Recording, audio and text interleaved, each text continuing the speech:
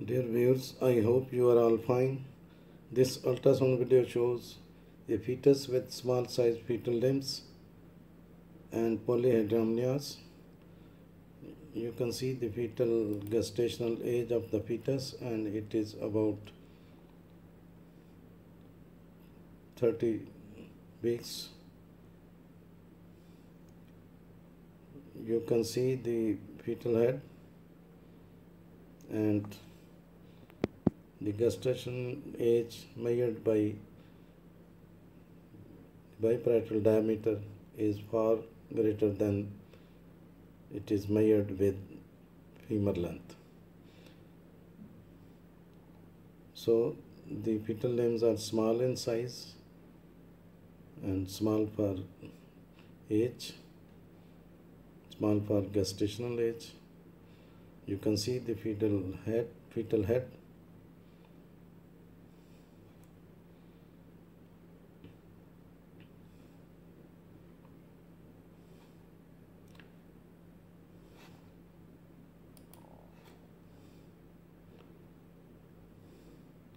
The prevalence of fetal limb anomalies is reported to be approximately 6 in 10,000 live. Three-dimensional ultrasound provides a better understanding of fetal phalanges, but the number of toes may be difficult to assess because of their small size. You can see the fetal age measured by the biparietal diameter is 32 weeks plus. Now you can see the spine of the fetus.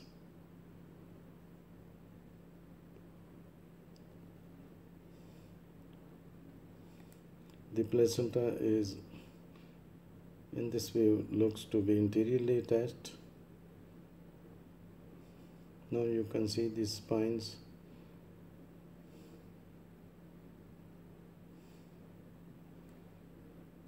Now this is the ear.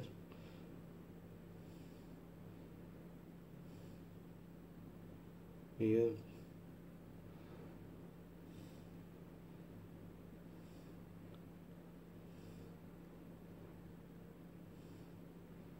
Now you can see the amniotic fluid is thick and turbid, having multiple internal echoes.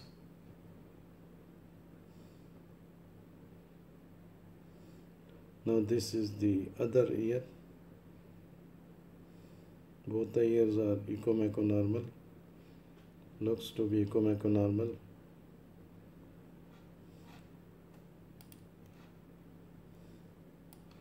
A short femur is defined as measurement below 2.5 percentile of gestational age. This finding is typically identified on second trimester prenatal ultrasound, as femur measurement are a part of a logarithm for pregnancy dating.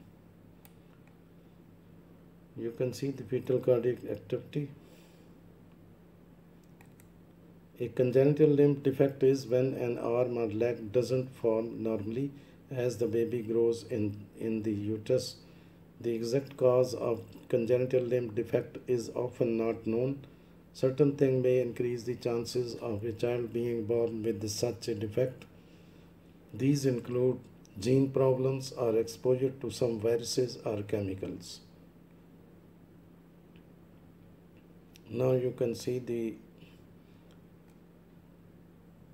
this deepest pocket measures about 12.5 centimeter. So there is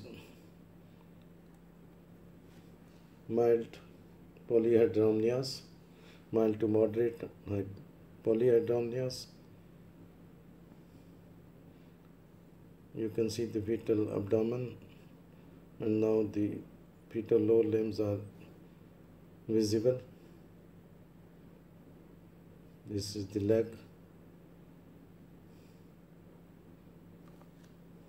Umbilical cord is also visible. Now this is a male child. These are the male genital organs.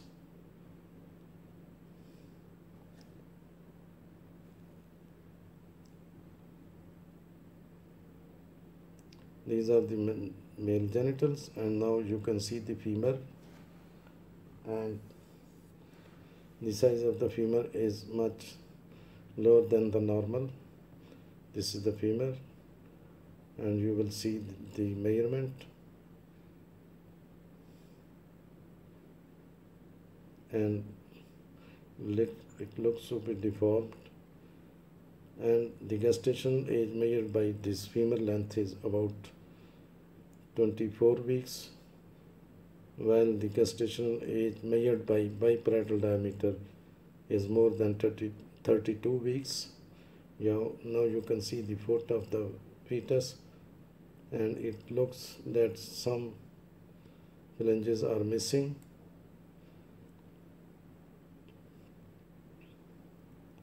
Now this is the foot of the fetus.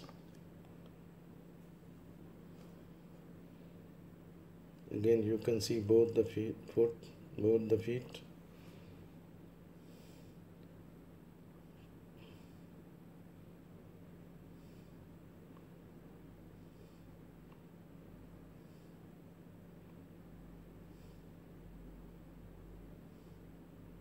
Umbilical cord is also visible. Both the legs are small for age or smaller.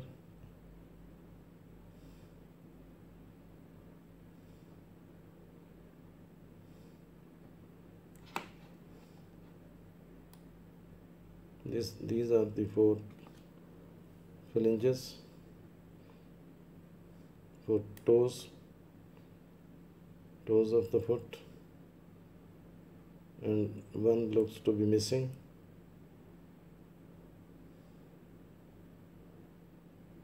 A femur length that is shorter than expected has been used as a soft marker for certain genetic conditions such as trisomy 21 Down syndrome, trisomy 13 Patua syndrome, and trisomy 18 Edwards syndrome. Now you can see the abdominal circumference. This is the placenta, right lateral and anteriorly attached. These are the spines.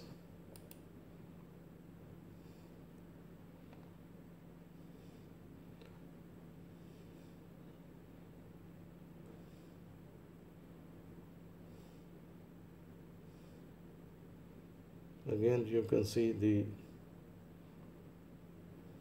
liquor amni. The amniotic fluid is increased in volume.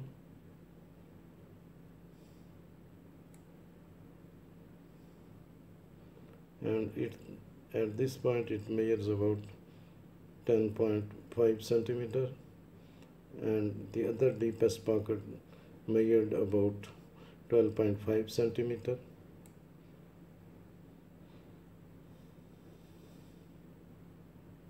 Now you can see the upper limb humerus is visible.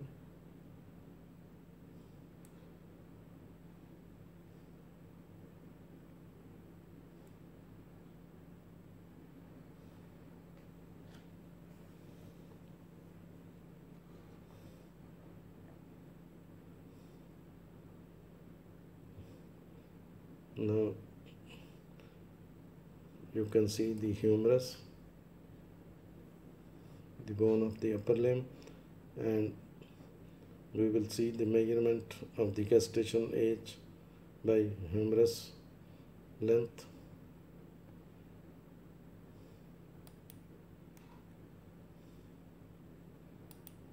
This is the humerus.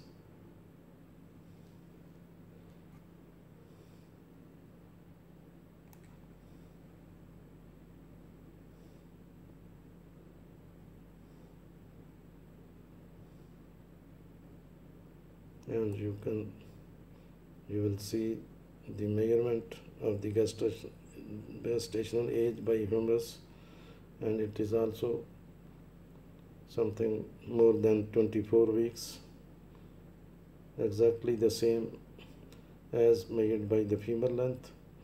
So it looks both the upper and lower limbs are small in size, smaller for age.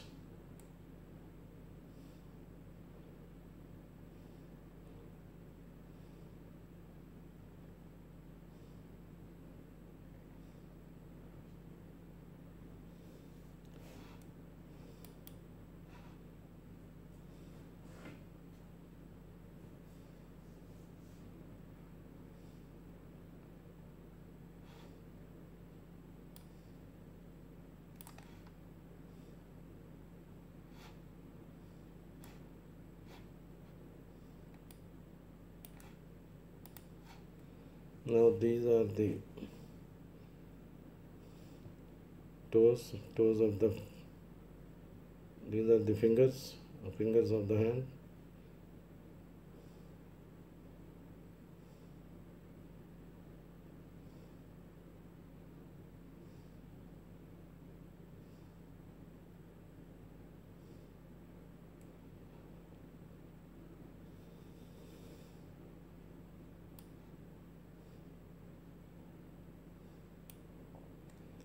The leg, the upper arm and the arm of the newborn with Down syndrome was significantly shorter than controls.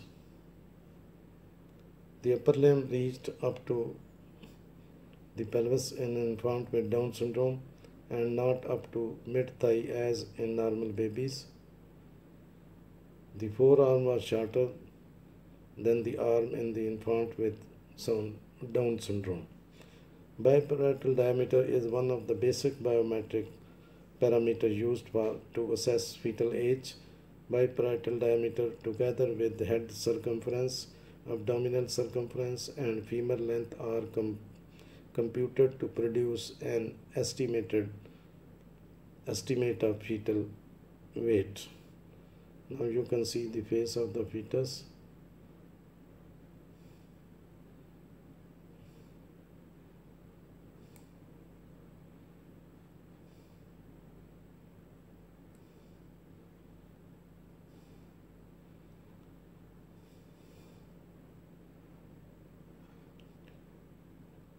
Again you can see the upper limb. This is the arm of the fetus, and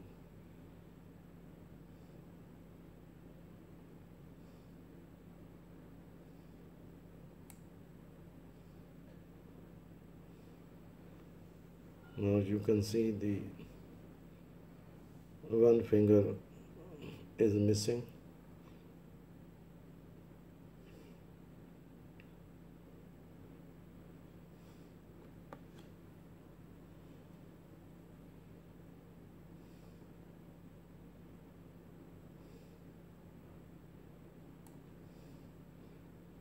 Now you may get a report after your scan with the measurements, ground length and length from the top of the head to your baby's bottom, measurement taken in first trimester, abdominal circumference, the length going around your baby's belly.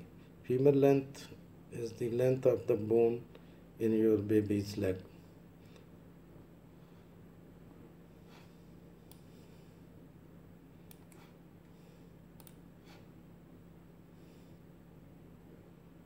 Now, the fetal macrosomia can be caused by genetic factors as well as by maternal conditions such as obesity or diabetes. Rarely, a baby might have a medical condition that speeds for fetal growth. In some cases, what causes a larger than average birth weight remains unexplained. You can find some important information in the description of this video. Thanks for watching. Please subscribe my channel. If you do like this video, please click the like button. Thanks.